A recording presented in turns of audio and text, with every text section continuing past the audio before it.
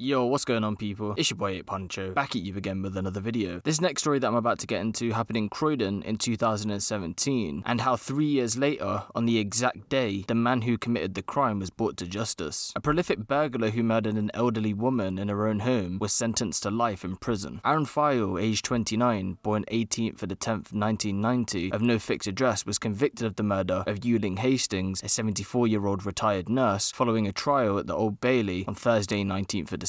On Friday 10th of January, exactly 3 years after the incident had taken place, at the same court, he was sentenced to serve 31 years in prison. The court had heard how on the 10th of January 2017, a neighbour had noticed smoke coming from Miss Hastings' home in Birchinger Road, SE25. The neighbour called London Fire Brigade at 3:15 PM, and on arrival, they forced entry through the locked front door. Miss Hastings was found lying in the hallway, and London Fire Brigade immediately removed her from the premises and began first aid. London Fire Brigade also extinguished the fire, which was centred on the area of the staircase. London Ambulance Service and London's Air Ambulance attended, but Miss Hastings was unfortunately pronounced dead at the scene. After extinguishing the flames, firefighters noticed the house was showing signs of having been burgled. Police attended and found that Yuling's bedroom had been ransacked and other rooms had been subjected to an untidy search. In the living room, a coffee table had been smashed and a knife was found on the floor. The house appeared to have been entered by someone who had broken the glass on the rear French doors with a stone or rock, and the doors were opened by a key that had been left in the lock. Post-mortem examination took place on the 11th of January, a day later, and it was noted that although Miss Hastings had burns to her body, there was no evidence to indicate that she had been breathing when the fire started. In fact, the cause of death was found to be traumatic head injury. It's said that Aaron File had beaten her to death with the leg of a coffee table, and the number of injuries indicated the wounds had not been sustained in a simple fall. It was the opinion of a pathologist that the injuries had been inflicted on Miss Hastings during the course of an assault. The theory from police is that he tried to enter the property to steal a jewellery box. As he was stealing the jewellery box, he was confronted by Miss Hastings, where he had then beaten her with the leg of a coffee table and then used napkins to set fire to her, subsequently setting fire to the house. And on the same day, shortly after the murder had been discovered, a burglary was reported in nearby Davidson Road, SE25. The female occupant was at home when she saw a burglar forcing entry into the rear of her home. She fled the house with a young child and called police. Police were patrolling locally and officers were on the scene within 6 minutes. This guy must have some balls, right, to burgle somebody's house, assault them, murder them, set fire to the house, and then literally not too far commit another burglary. And this is all happening in broad daylight. And the fact that this guy's just murdered an old lady, who knows what he had done to this young child and his mother. When the police arrived, the burglar, who was armed with a knife, was pursued by officers across rooftops and through gardens. The officers closed in on the armed suspect, who made his way onto a conservatory roof. It was then said that Aaron File had a 5-hour standoff on a roof with police officers. The suspect was seen to destroy his mobile phone, and only after the intervention of a trained negotiator did he surrender himself, where he was subsequently arrested by police for the burglary at Davidson Road. He gave a false name, but was later identified as Aaron File. When he was eventually arrested on suspicion of killing Mrs. Hastings, File is alleged to have said to officers, "Murder? Where has that come from?" The following day, he had said to a policeman, "I've got nothing to do with the murder, and nothing to do with breaking into that house. Burglary is one thing, murder is another." Because of the proximity of Davidson Road and Birchinger Road, Aaron File immediately became of interest to the investigation into the death of Miss Hastings. He was then further arrested on suspicion of the murder of Yuling Hastings, and a full investigation was launched by homicide detectives from Specialist Crime South. The detectives were able to locate CCTV that showed File walking in the direction of Birchinger Road around 1:30 PM and walking away from Birchinger Road at around 2:45 PM. Later, CCTV then placed File at Davidson Road at around 3:07 PM, where he had been seen by the occupier to have forced entry into the premises. The mobile phone that File had attempted to destroy was also recovered, and it had indicated that it had been in the area of Birchinger Road around the same time the fire started. DNA evidence from File was recovered from underneath Miss Hastings' fingernails, and her DNA was found on the jacket File was wearing when he was arrested. With that, he also had 19 previous convictions for burglary, with a further 92 offences. In those burglaries, a stone had been used to enter certain properties. As a result of the evidence, File, who had been remanded to prison for other burglary offences, was charged on the 8th of August 2018 with the murder and one count of burglary. File had claimed he thought he was being attacked by a demon, describing it as a half-man, half-goat. File had denied the murder of Miss Hastings, but his mental health defense had failed to convince the jury at his Old Bailey trial. Again, after refusing his claims of mental illness, Judge Mark LeCraft QC had jailed him for life with a minimum term of 31 years, with sentences for the other offences to run concurrently, and this happened exactly 3 years after the offence had taken place on the 10th of January 2020. The judge noted File's previous convictions and told him that burglary had been his way of life for many years. He said, "In this case, I have no doubt that Yuling did disturb you whilst you were in the process of a burglary, and that you picked up a coffee table close to you and then hit Yuling with the coffee table with great force." Detective Chief Inspector Richard Lennon of Special Crime Homicide said, "Yuling Hastings was a retired nurse, well-liked in the community and an active member of the church. Her life had spent looking after others, and it is tragic that such a caring person should have been murdered in her own home, a place where she should have been safe." In contrast, File is a serial offender with a horrendous criminal record. This predator roamed the streets browsing for homes to identify targets. He was a prolific offender, and after committing an offence, would carry on roaming the streets looking for the next target to burgle. I have no doubt he burgled this poor woman's home, fatally assaulted her, and then set her home on fire to cover up his actions. File had shown no remorse whatsoever, and I'm thankful that he's been convicted and the long sentence is fully justified. And that's the story of Yuling Hastings, and I just want to take this time out just to say rest in peace to Yuling, and my thoughts and condolences go out to anybody who's been affected by the situation. I know her family were deeply saddened by this, and my thoughts are with them right now. And it's very interesting that how exactly 3 years later he was put into jail on the exact date. It's like justice was served on the exact date, and it's just a sad situation overall. An old lady has lost her life. She's put a lot of work in over the years to get where she is, and for a life to be taken away just because somebody wants to burgle a house is really sad, to be honest. And the thing about it is she probably didn't even put up a fight, to be honest, you know, like she probably just seen him and he didn't want to get caught, so he decided to attack her and kill her. But you know, he has this long history of these offences, of burglaries and other offences, and he's never really been brought to justice for it, and it's just sad that she's had to lose her life in order for him to get this lengthy prison sentence. Now, I know times get hard and people have to do crazy things, but going out there and killing someone and then having the cheek to go and do it again after you've literally just killed someone is absolutely baffling to me. Now, who knows, he might have actually been mentally ill, because that's some crazy stuff to literally go and kill someone and burgle their house and then go and attempt to do it again when there's a child and a woman there. You have to be cold-hearted, very cold-hearted, or you have to be mentally ill to be doing something like that. But yeah, just once again, I just want to say rest in peace to Yuling. My thoughts and condolences go out to anybody who's been affected by the situation. But let me know what you guys think of this in the comment section below. Give the video a little like. If you want the latest drill, music and street news out of the UK, be sure to hit the subscribe button and the notification bell. It's been your boy Poncho, and I'm out.